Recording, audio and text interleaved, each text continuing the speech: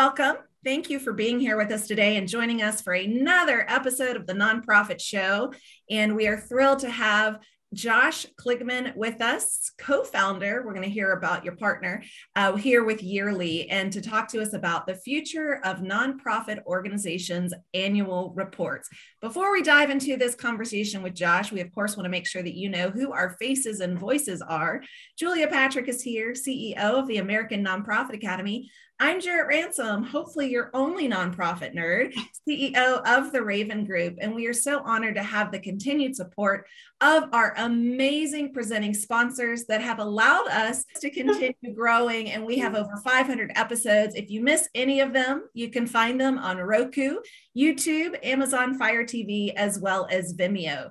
And we are on podcasts. So if you are a podcast listener like I am, I was listening to one this morning as I was walking my dog. So you can now queue up the Nonprofit Show on your podcast. Again, thanks to our sponsors that have really invested in us, in these conversations, and our guests. So Bloomerang has been with us from the beginning, American Nonprofit Academy, Fundraising Academy, Nonprofit Nerd, Your Part-Time Controller, the Nonprofit Atlas, Nonprofit Thought Leader, and Staffing Boutique. Josh, we are so glad that you're here, and we'd love to know a little bit about you, your co-founder, as well as Yearly. So welcome. Yeah, thanks for having me on the show. This is really exciting. Well, Julia's about to get fired because she's got happy fingers over there and she's going really fast. But tell us about Yearly. What is it that you guys do? Well, Yearly is a platform for nonprofits to make digital annual and impact reports and a whole lot more. You know, we were really noticing this need for nonprofits to find out if people are even reading annual reports. There's so much time and energy and money that's put into creating reports. And we just want to make sure that our nonprofit partners are successful when they're getting them out there to stakeholders. Yeah, absolutely. At the same time, my co-founder, Jeff Frum, had an advertising agency focused on nonprofits. And he had organizations coming to him wanting to build a custom pieces of their website where they build out the code to be able to have an annual report that they can change year over year. And that's really expensive to do. Oh, and wow. you can afford it, but it's not the case for everyone. And we just saw the need there. You know, I can't imagine a nonprofit who embraces the process of their annual report. It just seems like everybody looks at it as just like this major, burden. And then when you go into a project with that mindset, it's just disastrous, and it just is not a good way to be thinking about this whole process. So you really have entered the space in the digital world. Talk about that and what you're seeing for that whole process, because this is pretty innovative for a lot of organizations and a lot of donors. Yeah, I think that the process is kind of broken into what you may see now and where it could be. And that's what we talk about with the future of where I think digital reports could take nonprofits and associations and foundations. So today, we create these reports and we don't necessarily know if they're being read and what those other metrics are, such as who's reading them, how much time people are spending on the report, and the content that you're producing to make the report, I think is the biggest asset, your own time. So what's the return on that at the end of the day? And it's really different, I think, for every organization. Some want donations coming back in, more volunteers, whatever it might be. So how long, I was going to ask, in this digital format, because I, used to have, I call it a swipe file of so many annual reports, right? From different organizations. And as a professional fundraiser, yes, they post their donors and I want to know who the heck is in my community that is so very generous. And now that we've gone, from having stacks and stacks and stacks to so many organizations now having this digital platform, and maybe you know the statistics, but like if you could just kind of spitball, like how many organizations actually utilize annual reports now in a digital format? Well, I know that we have 2,000 organizations using the Yearly platform to make reports. Most of them are annual reports, then come impact reports. And after that, we see event recaps, board board reports, individual donor reports, and then different types of digital brochures too. So it's pretty amazing the trends that we're seeing. I think that's really the beginning. I see a future where in 12 to 18 months from now, not only will there be many, many thousands more nonprofits doing that, but we actually surveyed our users to see how much time and money they spend creating digital reports. Wow. And they say they can create the reports 3 times faster and save 4 times the amount of money over whatever method they were using the prior year. And I thought that was fascinating. I didn't think it would be that high. That is fascinating. And you're speaking my love language, Josh, because this is totally like super nerdy and I love it. So what are some of these marketing tools that you and Yearly really, have advanced and encourage our nonprofit leaders to utilize? Can you talk to us about some of the marketing tools? Yeah, well, I think that there's ways to make reports, more accessible so that your stakeholders have a chance to really look at them when a piece of paper or a PDF that's a slideshow might not be as easy. So I think one of those marketing tools is, just utilizing the channels that you already go through email and social media. So if you have a CRM you use for your email, or you're just sending it out from your inbox, that's fine. And promoting your reports on Facebook, it's really easy to promote a link. A URL is all you need. And with a web-based report, people can look through it really simply.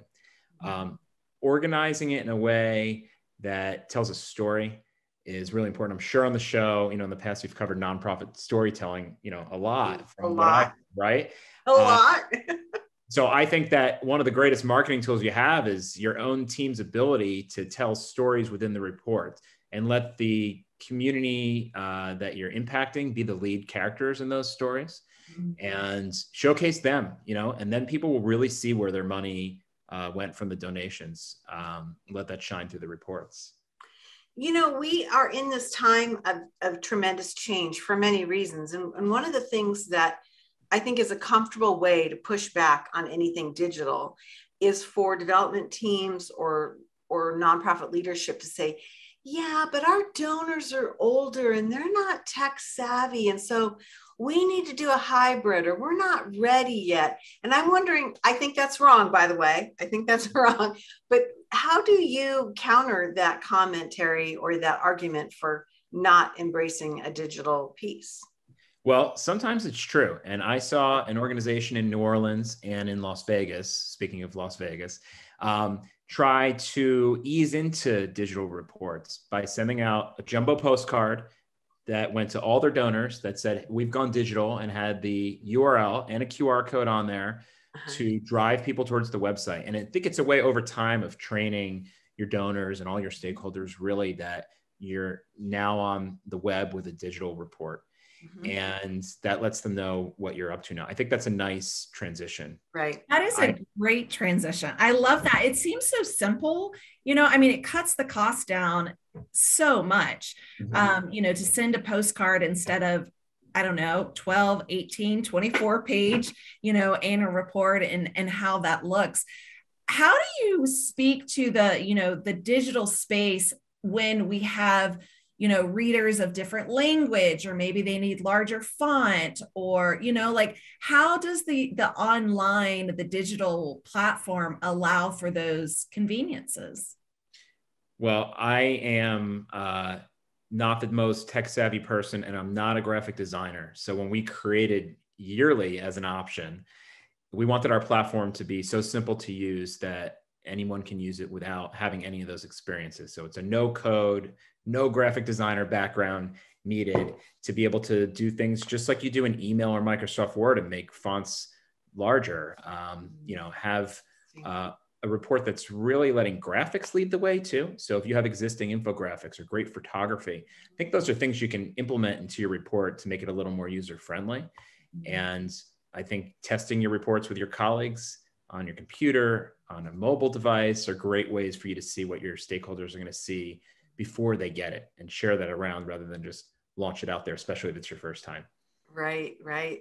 I'm fascinated by this because I'm wondering, in terms of making these investments or changing, are you seeing organizations that have maybe a group really pushing it that's saying, yeah, we want to go digital. And then you might have another side within that same organization being a little hesitant? Or where do you see the window of this being? Half open, fully open? I see the window being mostly open because those conversations have been happening for several years. I mean, I started to have them with colleagues 5 or 6 years ago, and we knew we wanted to go digital with reports, but we never really knew what that meant. So Yeah. what are the options? What are you supposed to do? I think once people learn what the options are, it's a good time to test. And that's where I'm seeing a lot of nonprofits go and say, let's try this for a year, and then we'll see what the response is like. So tracking that response, I think, is a big and smart part of it. How do we sell it to the naysayers, right? How do we sell it to the people that say, I know our constituents, I know that they like to have it like a coffee table book, and they pick it up and they do that whole thing, and they just sit there and read it, like, how do we make that transition from having that experience to a postcard that says we've gone digital for so many? Because I can only right now think about the pushback we've had in fundraising when online auctions took place. And now we're talking about an online annual report. So what do we say to this? I love the data that you were like, try it, analyze it, measure the success. What are some other, key topics that we should be sharing? I think it's that old 80-20 rule. And I think the majority of your audience is going to be really interested in a digital report. Okay. And you could try it. Now, for the ones that need to hold it for that one board member, or that small segment of your donor list. If you printed 1,000 total reports last year, and this year you're going digital, go print 100, save 90% of your printing cost, if that's something that you have to do for your organization, and get it in their hands, but also let that audience know that it's online as well, and take a look at what their usage is like that. If you take a yearly report, for instance, and sync it up to your Google Analytics, you could see where people are coming from, how much time they're spending reading the reports. You'll have your answers to that, Jared. You'll say last year, well, yeah, we printed it, but we don't know if people have time reading it. Now we know the average person spent 18 minutes and 30 seconds reading it. You'll have your answers really quickly. Here's how long they stayed. Here's their click-throughs. Here's what they were really interested in. Ooh, you just got super juicy, because now we can take that into our database and really start to categorize and segment based off of motivation and interest. And I also feel that we could, I learned from someone on the show, I won't name names, but it's not you, Josh, that that taught me, you don't do anything with one sole purpose, right? So I'm assuming you can use these client stories, success stories, perhaps in blogs or articles. And again, there's so many ways to repackage and repurpose the content of this. So what you just said was golden. Yeah. I'm questioning too, when you say about, getting 100 or even 50, whatever copies off, does Yearly allow you to use the files that you're creating on the digital side to do a print option? It's funny you asked that, Julia, because I think I was dead set against it for the last 18 months, because I said, no, the future is digital. It needs to be a website. Every single day, somebody has asked me that question. And we actually launched that feature because there's a need for it, I think, because of the transition that we're talking about here over to digital. That takes a little time, and even first movers in the nonprofit space want to have that option to convert a web-based report into a PDF, and it works. And the interesting thing is, you may not want to have some of the more engaging or interactive elements in your PDF, and you just strip those out. It's a few clicks of a button. Well, your quota is filled for the day, so nobody else can ask you that question today, Josh. Julia's handled it. It that. is one a day. I don't want more than one. We built it. It's out there. I love it. Deeper into interactivity. You just mentioned that, although it was easier for you to say than me. But let's talk about making these annual reports a little more interactive. What does this even look like? What are our possibilities? I mean, you're competing for your donor and your volunteer and your board members' time when they're reading their report with their phone dinging, their doorbell ringing like mine did, their dog barking, something else happening, right? So you only have a small window of time to really capture their attention, engage them more with your brand than the last touch point. So I think there's things you could do within the storytelling to help complement the writing and the photos that you'd have in there that would make a nonprofit annual report more engaging and more interactive. So on the engaging side, I think it's social media. You could be talking about a program that you created that puts a playground in your community, and the story may be about the kids that you're affecting on that playground. Well, what if there was a social media post that you had 4 months ago about that playground that your organization installed that's starring one of the kids that's using it and benefiting from it? You can go to Facebook, if that's where your post was, and just click the embed button, which is hidden in these little 3 dots on the top right of all the posts, and copy that and paste it right into your report. So it lives with the photo and the text that you're writing about your report. So I think it makes the report come alive a little bit. Yeah, and that's on the engaging side. Interactive, I think, is more about video, because I think that becomes more of a two-way communication within the report. You can click play and watch videos along the same lines. You know, it's funny. We even saw a video from a school in the Northeast that was welcoming people to the report instead of an introductory letter from the president or executive director. Great. That was really cool. Yeah. Yeah, great idea.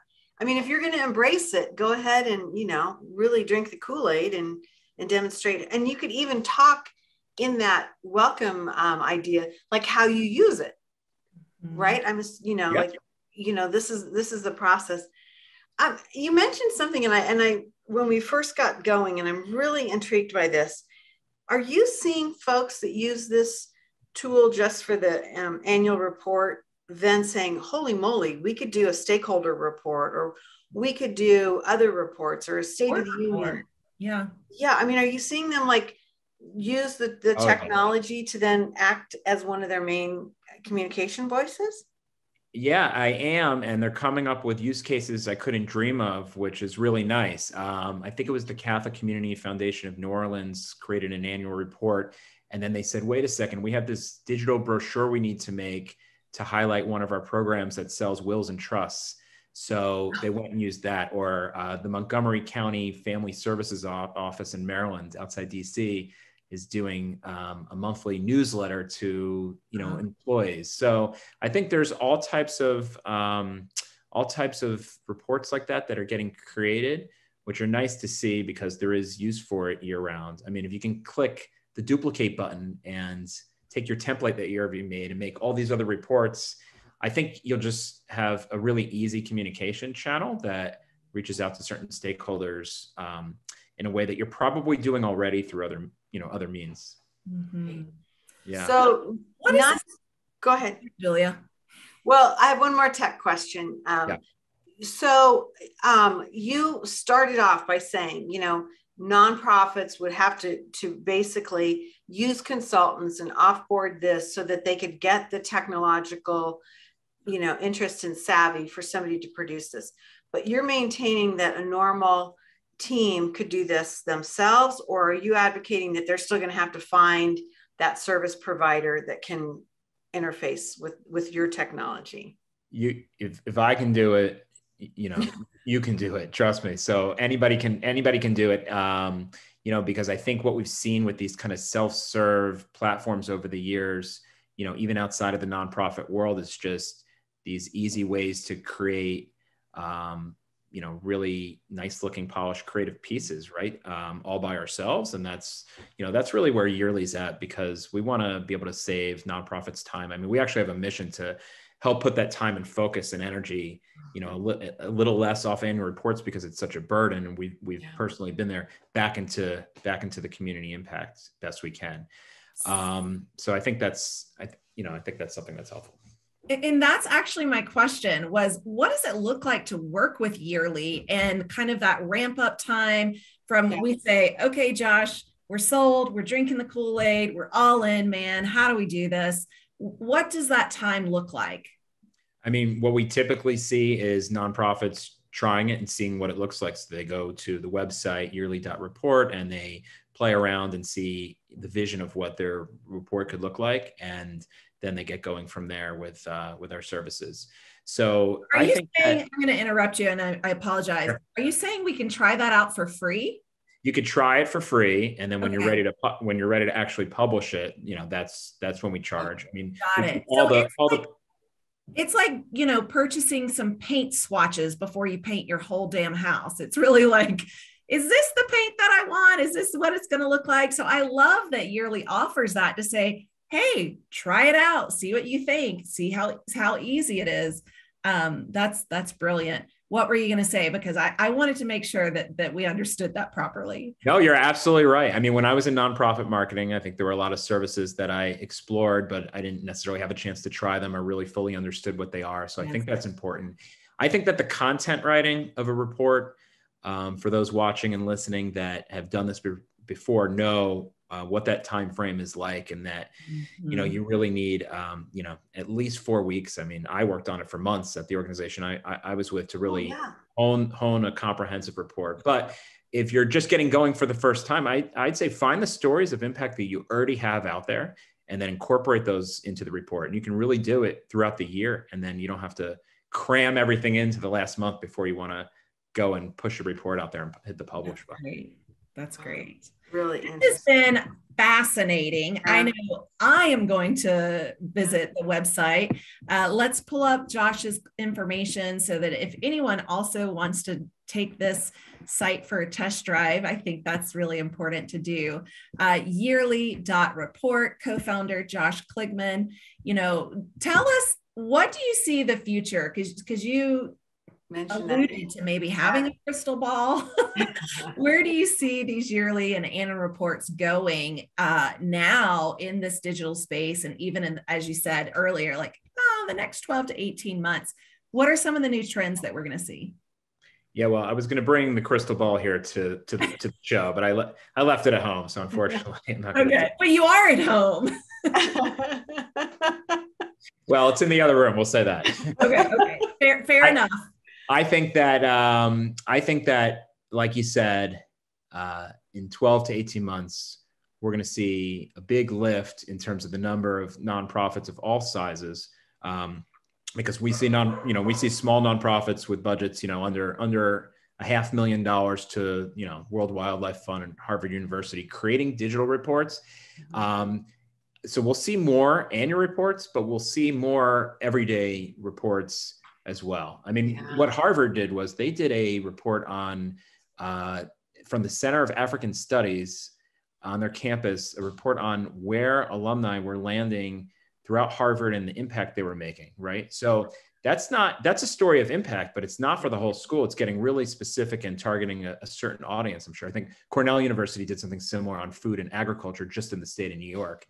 And I think we're going to see more reports looking like websites, because it's easier to do, but it looks much better because nonprofits are going to get a better reaction from their stakeholders. So that's where I see the future going, and further away from print, where you can get away with it. Right. I love it.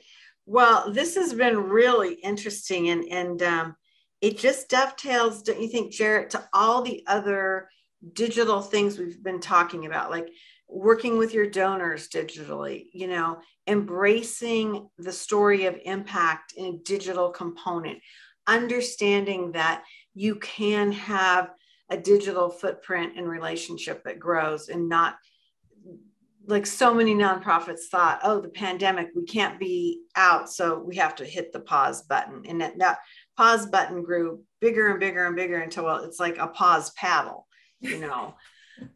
So it's really an interesting thing to have you on, Josh, to talk about this. I would say in 500 episodes, we've had people talk about their annual reports in just a very cursory manner. And generally it's not very flattering. It's like one of those things that they're like, we hate doing it, right? Such a bad attitude for something that can be such a huge marketing tool, I think. That's true. And what you just said is going to be my next commercial. So I'm glad this is being recorded. Well, yeah, I didn't mean it to sound that way, but it's really you're true. right. I think it. No, you're right, because it is a huge pain point and something that I always tried to put off for as long as I could. So that's why we started Yearly, so we can try to ease that pain. And we've been there, we've created them. It's hard. Yeah, it's overwhelming. It's a project. It's quite an undertaking. So kudos to you for, co-founding Yearly, providing the solution, offering a test drive so that we can say, hey, yeah, let's try this out and see if this is going to work for us. And then consider how else might we use this platform, right? Because it's endless.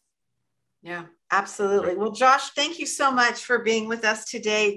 We warned you before we came on live, it would go by fast, and it has gone by fast. For those of you who might be new to the Nonprofit Show, I'm Julia Patrick. I've been joined today and every day with the nonprofit nerd herself, Jarrett Ransom, CEO of the Raven Group. We want to make sure that we thank and honor the people that make this show possible. Bloomerang, the American Nonprofit Academy, your part-time controller, the Nonprofit Nerd, Fundraising Academy, the Nonprofit Atlas, Nonprofit Thought Leader, and Staffing Boutique. We're really, really fortunate that we have had these folks stand by and support us now going into year 3. What was really a 2-week project at the start of the pandemic has blossomed into something that is continued on. And so we want to make sure that we thank all of those people. And we want to thank you. When Stephen Shattuck at Bloomerang was like, happy March 279. Yeah, he did. Yeah, he did. Stephen Shattuck. Oh my gosh. One of the champions of our sector. And I was thinking about Stephen Shattuck yesterday because where we live in Arizona, it was Arizona Gives Day. And Stephen has a fabulous, fabulous routine that he goes through every year with Giving Tuesday. And so, which we get him to report on every year. He comes back and does a special episode. But hey, as we end this episode and we thank our guests today, we want to remind everyone to stay well so you can do well. We'll see you back here tomorrow.